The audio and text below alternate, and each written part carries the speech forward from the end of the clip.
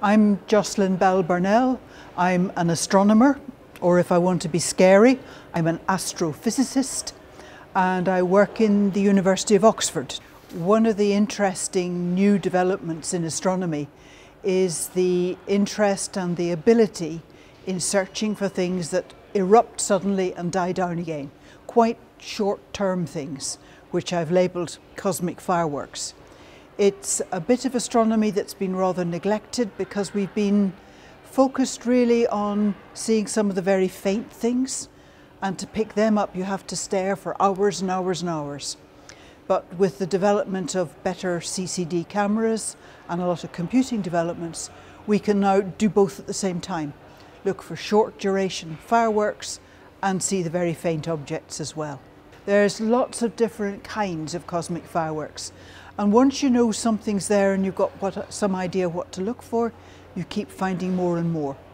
So not only using the ordinary optical telescopes are they finding things, but X-ray astronomers have for quite a long time. Radio astronomers are picking up short, fast bursts. So it seems to be right across the spectrum. There are these kind of things to be found, but we still don't know what they are. We're still trying to understand them. They're just turning up right, left and centre. Developments in technology enable all sorts of developments, and in astronomy, in astrophysics, we find they usually open up new windows, reveal things that we hadn't suspected that were there.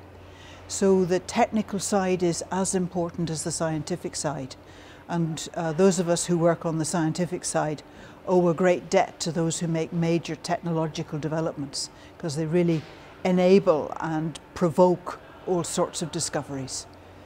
So with a lot happening at the moment in new technologies, and particularly new computing technologies, there are all sorts of things happening. It's very exciting.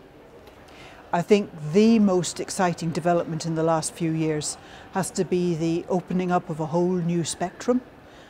Glasgow's played a big part in this. At Glasgow University, they've been building equipment to help detect gravitational waves, which are waves in space-time itself. And they made a major discovery just over a year ago, which is hugely exciting. Yes, 18 months ago, I think I was the first speaker in the Planetarium here, and it looks like it's a huge success. They've had 150,000 people through, which is amazing, and a fantastic program of speakers. So they've got a good following. It's really great to have it in Glasgow.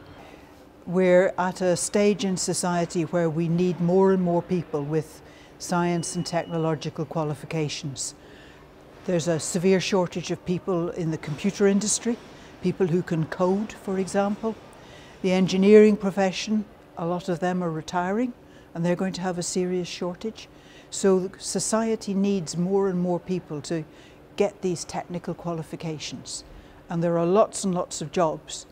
Think of the number of computer games there are. Those all need computer animators and computer experts. So there's huge opportunities for people who can do these scientific and technical things.